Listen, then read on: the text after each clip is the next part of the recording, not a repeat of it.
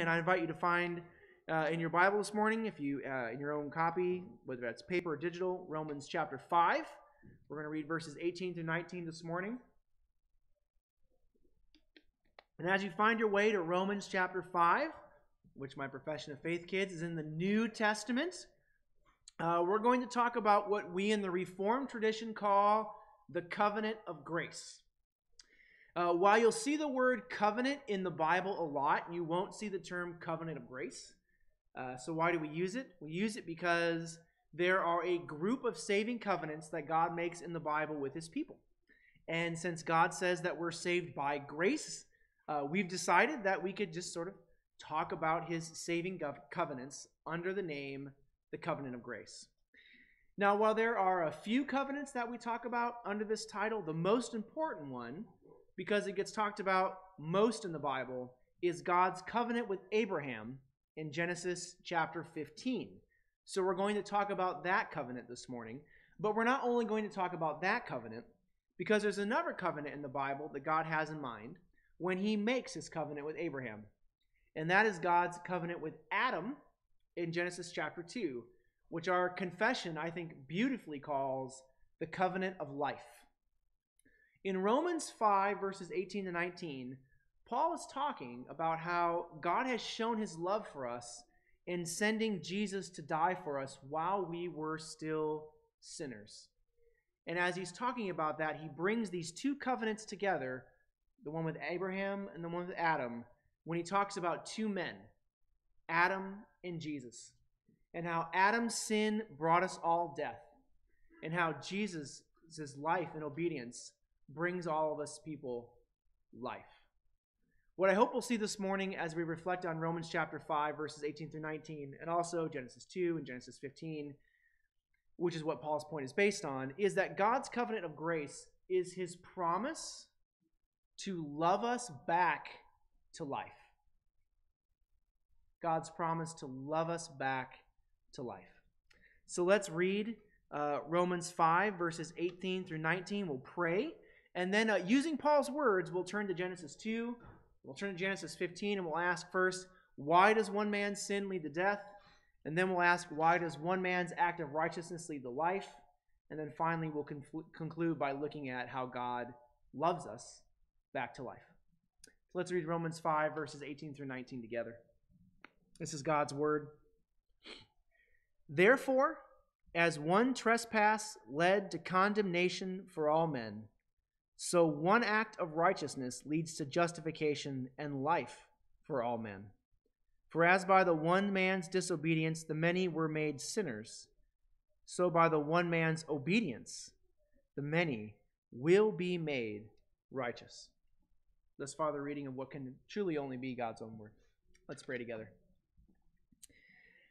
Our God and Father, we very much desire to have your word change our lives, to change how we see you and one another, and to grow our love for you and for one another. And so, Father, we pray that your Spirit would go forth now and would give us ears to hear and minds to understand and hearts to believe. Father, may the words of my mouth as your preacher and the meditation of our hearts as those called to hear and respond to your word, may it all now be pleasing in your sight. And we ask this in Jesus' name. Amen. So the first thing we need to ask ourselves is, why does one man's sin lead to death? Now, clearly, because Paul names him twice back in verse 14, this one man's sin who leads us to death is Adam. And the reason why Adam's sin leads to our condemnation and death, and even to our own innate sinfulness, as Paul says earlier in chapter 5, all of that is found back in Genesis chapter 2. So I invite you to turn back to Genesis chapter 2 with me, specifically to verse 15 of Genesis chapter 2. And just remember, kids, the big numbers in the Bible, those are the chapters, and the small ones are the verses. So turn to Genesis chapter 2. And as you turn there, I'm going to give you a little background. God has just created the heavens and the earth out of nothing. He's planted a garden in Eden, and he's formed Adam out of the dust of the ground. But he hasn't made Eve yet. This is important. And in verse 15, we read that God takes Adam, who is still by himself, and we read this in verse 15. The Lord God took the man and put him in the Garden of Eden to work it and keep it. And the Lord God commanded the man, saying, You may surely eat of every tree of the garden, but the tree of the knowledge of good and evil you shall not eat. For in the day that you eat of it, you shall surely die. I need to point out a couple of things here. First, I need to point out that in the ancient world, covenants had a fairly standard structure, which included the people involved, so like who the covenant is made with, the terms, what each person is going to do, and then the blessings and curses that come from doing or not doing what the covenant said. So here's the rewards if you do what you say you're going to do, and here is what's going to happen that's bad, the curses, the justice, if you don't do what you say is going to happen. So this passage has all of those standard parts. The people involved are Adam and God, not Eve.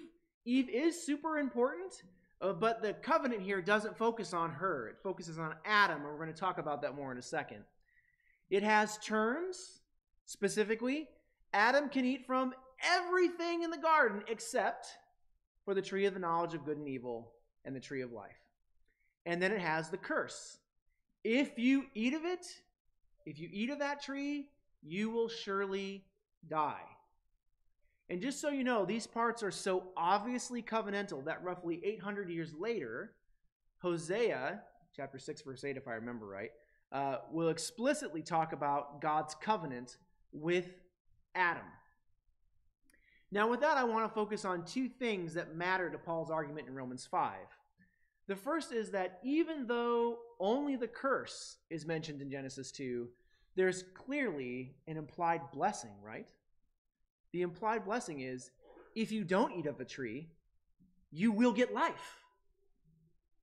And this implied blessing is why our Reformed tradition calls this God's covenant of life with Adam, because the point of their relationship is not death.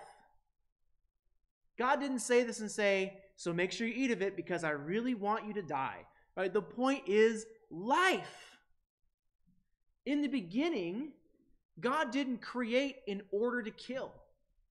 He created in order to live with all of his creation in peace and in joy and in love forever, which means he created in order to love his creation forever. And in the Bible, being loved by God and living with God are always connected. And that should make sense to us because ultimately, when we say that we love someone, we are also saying that we want to spend time with them, to be with them, to enjoy their company. It doesn't make any sense for me to say, I love my wife and kids, but I never ever want to see them or spend time with them ever. What would that possibly mean? Right? To love someone is to want to be with them, to live with them in some form. God created because he wants to live with us so that he can love us and so that we can love him. So the first thing we need to see then is that this covenant, while it specifically talks about death, is really aimed at life. The second thing we need to see is that Adam is by himself. And in Romans 5, 18 and 19, we heard Paul talk about the one man. And he gets that point from the fact that when God enters into this covenant with Adam here in Genesis 2, Eve is not there yet. So in Paul's mind, and I think in the Bible's mind, that makes Adam our representative. The old theological term, if you're into old theological terms, is federal head. And all that means is that Adam acts on behalf of all humanity. So that if Adam had obeyed and received the blessing of eternal life, we would have received the blessings of eternal life because he obeyed. It would be credited to us. And of course, if Adam disobeyed and received the curse of death like he did, we would get the curse of death because of his disobedience. And that is, in fact, what the Bible says happened. Now, this idea of getting credit for someone else's obedience or disobedience is very important in the Bible, and it's very important in Christianity. So when God talks about having Jesus' righteousness being counted to us, so that we are made righteous through Jesus by faith, as he says in Romans 4 and Genesis 15, which we'll see in a second. That is just the idea that you are getting credit for Jesus' work. The theological term we use for that is imputation. But if you just wanted to say counted, getting credit for something, it's all the same thing. And this is why in Genesis 3, it isn't until after Adam eats the fruit that the curse of sin and death falls on all of humanity, because he is our representative. But that isn't the way that it was supposed to be. God's covenant with Adam was aimed at life, right? Its purpose was to confirm our eternal life with God in love forever. So now God begins a rescue operation. And I'm just going to skip over so many things. I want to talk about how God in his mercy limits death's effects so that he can rescue us. I want to talk about Genesis 3:15, God's promise for an offspring that will come and crush the serpent's head. We just don't have time for that. And besides, we're technically focusing on Romans 5:18-19. So let's stick to the plan. Our first question was, how does one man's disobedience bring death? The answer is because Adam was our representative who broke God's covenant of life, and we all have disobedience counted to us. But Paul says there's another one man, the man Jesus Christ, whose one act of righteousness brings us all the life that Adam lost us. Now, to understand why Paul says that, we need to go back to Genesis chapter 15 and think about God's covenant with Abraham. So I invite you to turn to Genesis 15, and as you do, let me again give you a little context. God has called Abraham, who in our text is still just called Abram, out of his homeland to walk with him, that is, to walk by faith. And he's promised Abraham that he would bless the nations, bless the world through him by giving him three things: children, a land, and a relationship with him. In other words, God's promises to give Abraham a life with him that he can pass on to his children, and that his children can offer to the nations so that the world is blessed. It's how God is going to pursue removing the curse of death so that he can live with us in blessing and life again forever. Well, Abraham is old, and Sarah, his wife, is old. They're in their upper 90s. No kids yet. And so we read this in Genesis chapter 15, starting in verse 1. I'm going to read here through verse 6. After these things, the word of the Lord came to Abram in a vision. Fear not, Abram, I am your shield. Your reward shall be very great. But Abram said, O Lord God, what will you give me?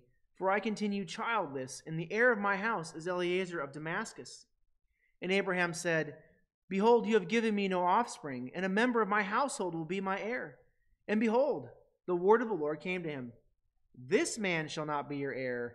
Your very own son shall be your heir. And he brought him outside and said, Look toward heaven and number the stars, if you are able to number them. Then he said to him, So shall your offspring be. And he believed the Lord, and he counted it to him as righteousness. I want you to notice that last verse especially. And he believed the Lord, and it was counted to him as righteousness. Right? Righteousness is the thing that we need if we're going to live with God forever. Righteousness is what Adam didn't have and what we don't have after he sinned. So question, is Abraham then a sinner? Yes, most definitely. And if you don't believe me, read a few chapters earlier when he lies about who his wife is, right? And if you wonder if that is actually offensive, ask your parents if it would be okay if they lied about who their mom and dad, who their wife. It's not going to go well. So yeah, he's a sinner. But here we read that because he trusted in God's promises, because he had faith, right? Faith just means trust. Because he had faith in God, he had righteousness counted to him, like we talked about. He got righteousness that he needed credited to him, imputed to him, because he put his trust in God and his promises. And this gets then quoted explicitly by Paul in Romans chapter 4 when he talks about how we know that we are made right with God, or as Paul says, justified to God by faith in Jesus. But that raises a question, or at least it does for Paul in Romans.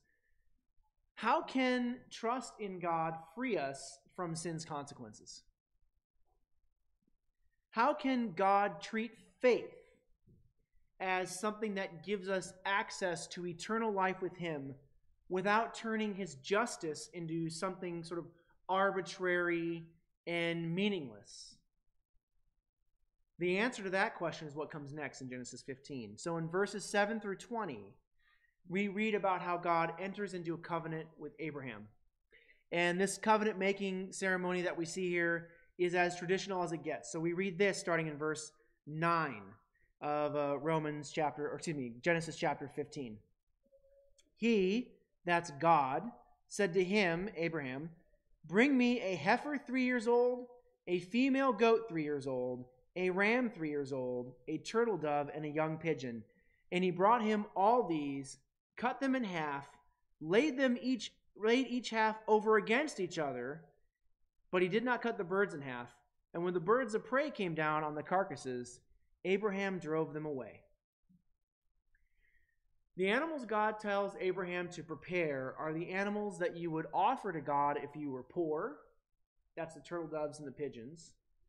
Middle class, that's the rams and the goats. Or if you were very wealthy, the heifer, the cow. They also represent every kind of animal that will eventually be offered by Israel, either for sin, or for thanksgiving, or for weddings, births, funerals. So this covenant ceremony represents every part of life and every position of life. It represents us in our joys and sorrows and in our sins, in our need for forgiveness. And the reason why God has them lay each half over against each other is so that as they sat there, the blood from each half is going to pool together in the middle and create a road of blood. Yes, I agree with that reaction. Now, the reason for that is that in traditional covenant ceremonies, each party walks through the path of blood and says, if I don't keep my part of this covenant, you can do this to me. You can kill me and walk through my blood as we've killed these animals and walked through their blood. So in terms of the covenant, you have the parties, Abraham, including his offspring, and God. You have the terms. God says explicitly, I will give you a relationship with me that includes a people and land. And also, you, I think, have implied terms to Abraham. Follow me, right? Follow me by faith. And then you have the curse. If I don't do what I'm promising, you can do this to me. Now look at verse 12. As the sun was going down, a deep sleep fell on Abraham, and behold, dreadful and great darkness fell upon him. I think that darkness represents Abraham's dread, that is his deep fear. Who here has followed Jesus perfectly? Even up to this point, Abraham hasn't followed Jesus perfectly. So what's going to happen when he walks through the pathway of blood? Well, eventually he's going to die.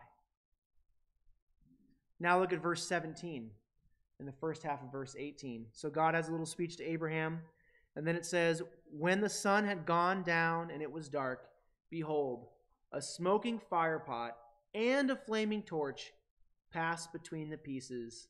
And on that day, the Lord made a covenant with Abram. Who walks through the pathway? Jesus. Who doesn't walk through the pathway? Abraham. God takes on everyone's obligations in this covenant. God not only tells Abraham, if I don't keep my covenant with you, you can do this to me. He also says, Abraham, when you fail me, you can do this to me. In other words, no matter what happens, Abraham, I will live with you. I will live with you. I will live with your people. I will bless the nations through your relationship with me. I will give myself to your children and to the nation in love, even if it kills me. Now from there, go back to Paul's statement in Romans chapter 5, verse 18, that Jesus' one act of righteousness brings life to us all. What is that one act? It's Jesus keeping his promise to Abraham that he would die for us to give us the blessing of his loving relationship and to bear the curse for our sins, for our failures, for our lack of faith, for our evil doing. Now, there's so many things we could add to this. I could talk about how Jesus' life of obedience is as important as his death on the cross. We could talk about how God's promise to Eve that she would bear a son who would crush the serpent's head, and how it connects directly to God's promise to Abraham to give him offspring. We could talk about so many things. But for today, I just want to add two things as we sort of move to our close here. And the first is, Paul can compare the one man Adam and the one man Jesus, because both of them are representatives. Adam represented us in the covenant of life in the garden. Jesus represents God and us in God's covenant of grace with Abraham. And this representation is very important, right? If you're represented by Adam, as we all are, then you have all the consequences of Adam's sin. But if you're represented by Jesus, you have all the consequences of Jesus' obedience and death, which means you have the forgiveness of sins. You have Jesus' righteousness counted to you, though you don't deserve it. And of course, neither do I. You have the adoption as sons and daughters into the family of God through Jesus. You have the Holy Spirit given to you as a down payment of God's promises of eternal life with him. And we could just go on and on and on, as God does in Romans and in Hebrews and in Colossians and in Philippians. The blessings that come from being represented by Jesus are immense, and they are eternal. But that leads me to the second thing that I want to add, which is, how do you get Jesus as your covenant representative? The answer that Paul gives in Romans 4, and that we see so clearly in Genesis 15, is faith. When you put your trust in Jesus for salvation, it is counted as righteousness. That's what the Bible says. And this is why the Bible says that while all people are sinners, because everyone is represented by Adam, not everyone is saved, because not everyone is represented by Christ. But God says, to everyone who repents and believes, there is life in Jesus. In other words, you can be saved. And this is the gospel. And it's the gospel we have because Jesus made a covenant of grace with Abraham. And that gospel can be yours, and it will be yours when you repent and believe in Jesus. And if there's anyone out there who wants to talk with me more about this after the service, or during the week, I'm available. I would love to have a fuller conversation with you. But let me just conclude with this morning. I said at the beginning that the covenant of grace is God's promise to love us back to life. And I hope you can see now why I said it that way. God was not about to let his desire to live with us forever in love be thwarted. And he set out on a rescue plan. And that plan involved him dying for us so that we could live with him forever. And in that light, is it any wonder then that the Bible celebrates God's love the way that it does? Is it any wonder that we're told that God's love is higher than the mountains, that it's wider than the distance between the east and the west? Is it any wonder that the context for Romans 5:18 through 19 is Paul's statement in Romans 5, verse 8? But God shows his love for us in this, that while we were still sinners, Christ died for us. My friends, Jesus has loved us back to life, as he promised to do in his covenant of grace, by dying in our place, by bearing the curse. Let's trust him and enjoy the blessings of life he's brought to us by following by faith. Amen? Let's pray. Father, thank you for your covenant of grace with Abraham. Thank you that you fulfilled your promise to love us back to life. Father, please write this gospel work of Jesus on our hearts so that we can follow you by faith and have an ever-growing confidence that because of Jesus, we are your people and we are righteous in your sight and will certainly live with you forever because you have loved us back to life through Christ, in whose name we pray. Amen. In response, it's good.